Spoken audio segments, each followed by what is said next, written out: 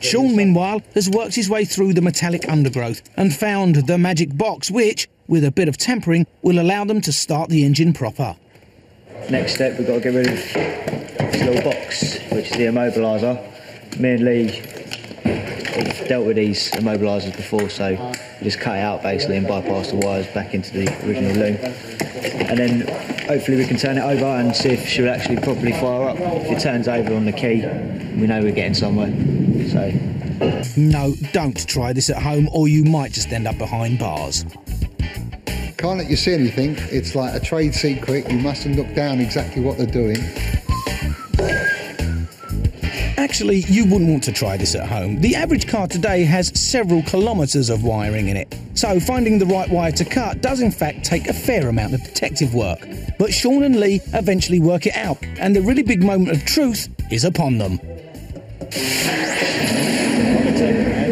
Coming up, D-Day for the mechanics as they wait to see if all their work will yield a running engine. I mean, all we've got here really now, if you look at this, it's like just wire. It looks like something out of the bloody London electricity board.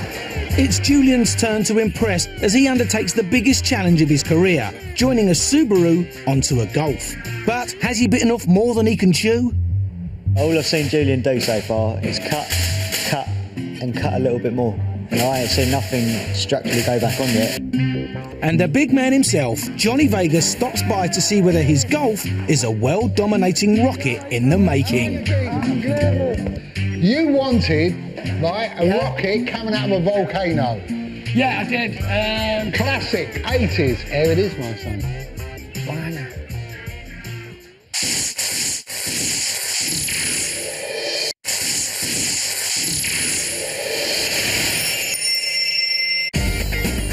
The Chop Shop is building a very special classic VW Golf volcano car for actor and comedian Johnny Vegas. I want to feel like I'm sitting on my nan's lap and she's just at 9 chili peppers.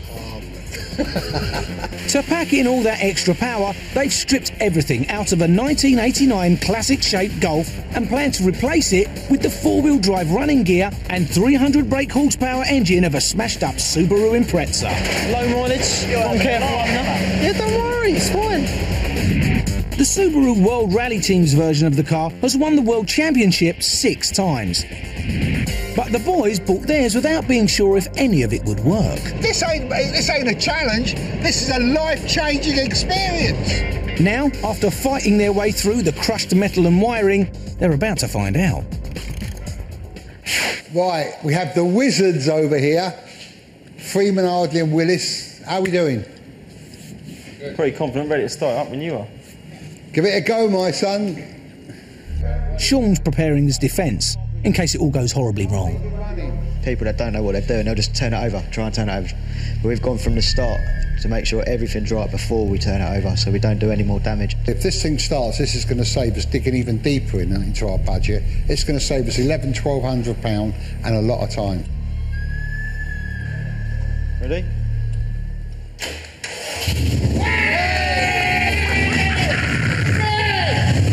Put it there. Fantastic. Shawnee, that is brilliant. I mean, you look at this. No one ever think this will ever have a start. This is unbelievable. So, now they know they've got a near-perfect engine. It's ready to come out for a tidy-up before going into the Golf. The engine's mounted on a subframe, and the subframe's mounted to the car. Once that all comes down, we have the engine, gearbox, complete assembly all in one lump, and that's what Julian's got to mount into the new car.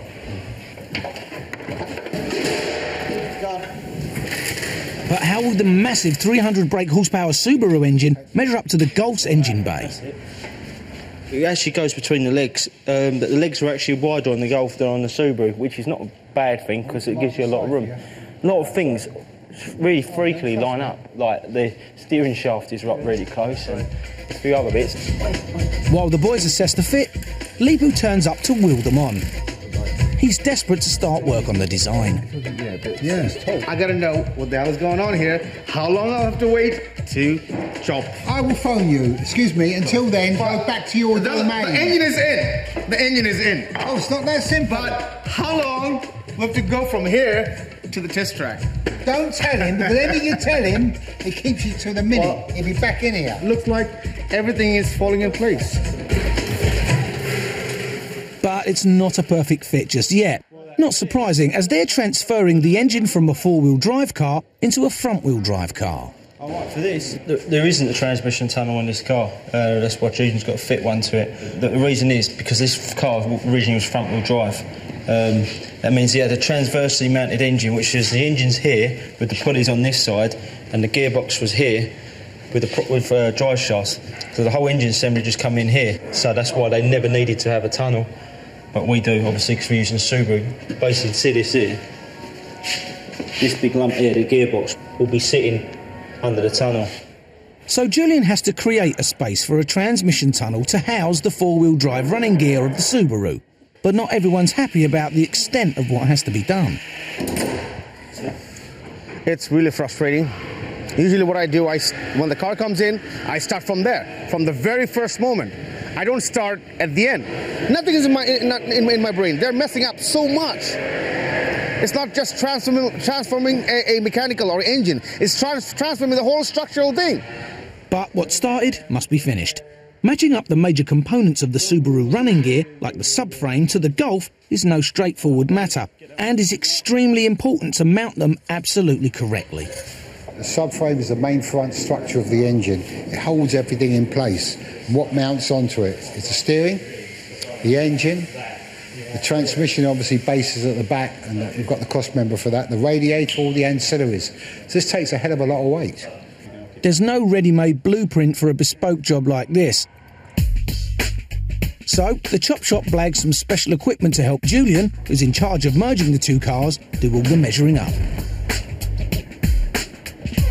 Using an electronic ruler and a computer database of all known production cars, the system is primarily designed to help accident damage repairers straighten bent cars into their original dimensions. As you've used the old mechanical measuring system, this is basically an electronic version. But the man in the know, Max, reckons it could be just what Julian needs to safely stick the underpinnings of the Subaru to the Golf. The measuring system works by ultrasound. You attach probes to the car which emit ultrasound, and the beam that runs down the centre of the car picks up that sound. What we can do is we can put probes on the Golf and measure what the readings are from that. We can also measure the Subaru, and then after we've done that, we can superimpose the two together, so we can actually find out exactly where the Subaru running gear needs to go on the Volkswagen body shell. You can get the Golf and Subaru data fish and combine them like that, and it'll tell you exactly where to mount it onto the Golf. Baffled? You're not alone. But there is a simpler explanation. If you imagine we have two boxes here and they represent the vehicles, we're twisting the box around to line it up with the other one so that we know that everything is in exactly the right place. Bernie's still confused. But then, when he and Leepu first worked together in Bangladesh, they didn't even use a tape measure for this sort of job.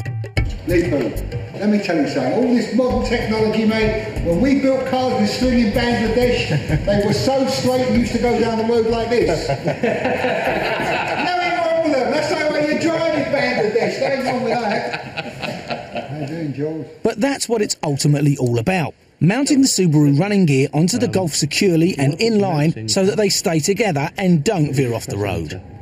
Now then. Fortunately, Julian does understand it all and wastes no time preparing to mount the Subaru's running gear into the Golf.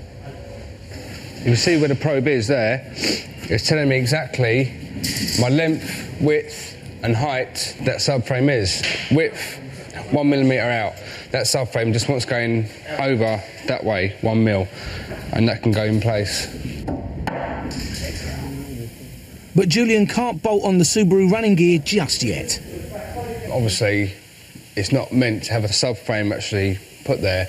It's here, where it's strengthened. We're not using that no more, we're using this. So that's got to be completely strengthened all the way through there. Nicely welded up, all boxed up inside.